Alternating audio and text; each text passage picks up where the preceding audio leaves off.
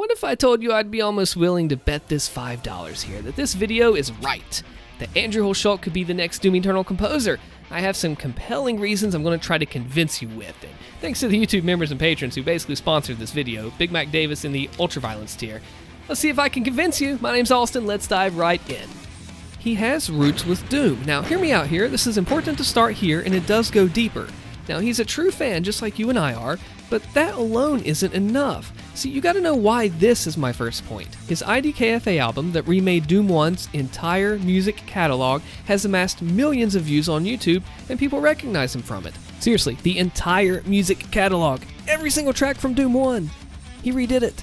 It has without a doubt helped him in his professional career and also as a springboard to future opportunities. You see, the thing that sets IDKFA apart, and therefore Andrew, is that it's not just some classic Doom covers. I mean, it is the cover that you go to for Doom 1 music. Just ask anybody to pull up a cover and chances are they'll pick IDKFA. It works 60% of the time, every time. It's been built up in a way that works off itself. People know it for its quality, it grows and it spreads on YouTube. YouTube sees it, they go, hey, let's spread this around, recommend it to others, and it becomes the core cover that people see. He's solidified his name with Doom as a musician and a fan, no doubt. But that's an unofficial tie-in, which helps. But let's go to the official stuff now and see if you know this. He has ties to id Software in more ways than just one. See, Andrew made music for Quake Champions and also has a track, Goroth, from that game as one of the Doom Eternal albums that you can play in the Fortress. So not only is that a tie through id and Saber, who made Quake Champs, he's been immortalized with his own music in Doom Eternal. Based off his reaction to finding the track, it leads me to believe that he didn't know it was going to be there. So he didn't try or ask to work something out with id, they did it by their own volition. Now, you may say that, well, they just picked it because it was their game, but still yet, they picked Andrew's over Chris, the other composer from the band 9 Inch Nails. Now they know about Andrew, they know what he can write and produce, they know his abilities and are aware. And there's even a deeper level of ties. You ready to get on this little rabbit hole, or if we're playing Doom, Daisy? Here we go. He's based in Dallas, Texas. You know who else is around that area? That's right, id Software. So they're in a town called Richardson nearby, or in Final Sin if you've got that building there, and he's met some of them at QuakeCon. It's just too perfect a mix, isn't it? Speaking of mix, or Mick rather, Mick is an Aussie and they worked with him as a contractor, so maybe Andrew would be the same instead of an actual id Software employee. But here's the thing that sets it apart. The location would really make things convenient from a business perspective, wouldn't it? No longer would id have to rely on remote communication and delivery. He could go directly in-office, in-house to meetings, be right there for them, in person, all the time. He wouldn't have to move to another state or country, no big relocation fees to bring him there. It's all literally in-house. To kind of tie in with the business side of things, he has a ton of experience in the retro world, ton of it. I mean, he's made a name for himself in the community. If you've played some of these, as they're called, boomer shooters, he's right there. So whenever a new indie or retro shooter comes out, he is the go-to guy. People know what he can bring, and it fits a shooter game. He knows how to write music for FPS, energized, ready to go, period. And he's been building that experience and expertise over the years, consistently and repeatedly, not just with New Blood and Dusk and Medieval, Proteus, did Rise of the Triad 2013. There's just so much of a catalog that he's built himself up with to show some of the different styles and things he can do. So we've talked about the history and business side of things, but allow me to check on the musical side. As a musician, I've seen some things in his compositions and what I've noticed that may have been missed, so check this out, see if you caught this. Andrew has the varied styles that Doom looks for. See, as a musician, I can tell you that being able to bring out different emotions in your compositions goes a long, long, long way. If you can't, it's just like speaking in a monotone robotic voice. No excitement, boring. Or you can have too much of a good thing.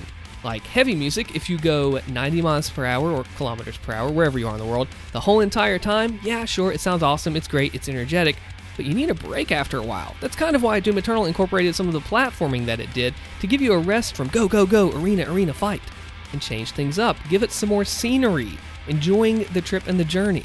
You just don't want it to lose that special power that it has. So just like speech, music has dynamic range. You need that intensity from something like Dusk for those insanely heavy arenas where your heart is pumping, your blood pressure is rising, and your wide eyes are bigger than the icons. Yeah, let's not go there.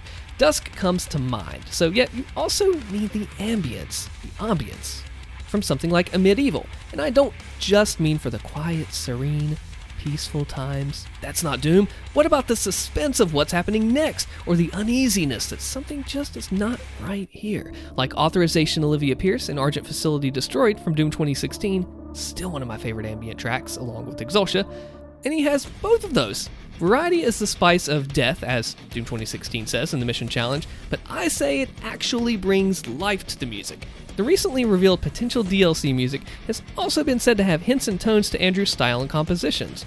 It's about knowing how to write for your subject, and in this case, it's a game. He understands, as Mick does too, he explained in a comment on one of my YouTube videos, The Only Thing They Fear Is You analysis, that you have to understand the frequencies of the guns and what happens in-game, and work with those, not against, to fit the music. Now, as Mick followed the low and slow feel, I think Andrew knows how to write for modern Doom to mesh well with the game's sound and frequencies.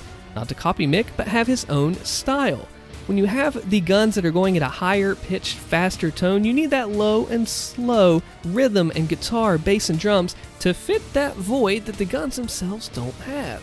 Now, I think that Andrew can write for Doom, understanding the style and feel that the series has come to, and be able to fit it appropriately. It might sound different than Dusk, sure, and I love Dusk's soundtrack, but that just depends on what he needs to write for. You see where I'm going with that? The thing that Andrew understands how to do, that gives you a greater appreciation of his work, is that he knows the difference between just writing a rock song and composing a video game soundtrack with multiple different instruments, blending it together as one unit, fitting each piece to a level, understanding how dynamic changes happen in music, and how to piece it all together. He does this with Dusk, actually. It has the dynamic music changes that Doom has, when you're in and out of the arenas. So being able to craft an ambient and combat track that flow together goes a long way. And he gets this. And on top of all that, he can record it too. So trust me, recording is a whole other animal than just playing. Not only do you need the recording knowledge of how the software works, you have to understand how to play with your programs and microphones to get the sound you need, mix it all together in that process, adjust and know how the different frequencies operate and which instruments take up what space, and basically, he's the real deal. And of course, we know that he is far beyond driven. Yes, that is a Pantera pun. Andrew works hard. He pushes out quality work consistently, that's key, consistently, and you have to have a solid work ethic like that for people to not only want to work with you, as they do with him, but to come back again and again. Like I said, he's worked with New Blood with several games, Rise of the Triad 2013. He's no stranger to music composition and production. He's shown his value again and again. And you know what else? Anytime I've ever talked to him or asked him to use music for his channel or the Rip and Tear radio segment I have on here, he's been too kind. I think that when you mix a bunch of different positive qualities together, the work ethic, friendliness, business sense, musicianship and composition, everything, that is a mix, no pun intended, that you're looking for. I want to know what you think. Comment below if you've been convinced by this video in any way, or if you haven't, let me know too, or maybe who else you'd like to see do the music. Be sure to check out another video here for more analysis. I'm Alston, and I just want to say thank you for watching. I really do appreciate it. I really do mean it. So I'll see you on Twitch, Discord, or in the next video.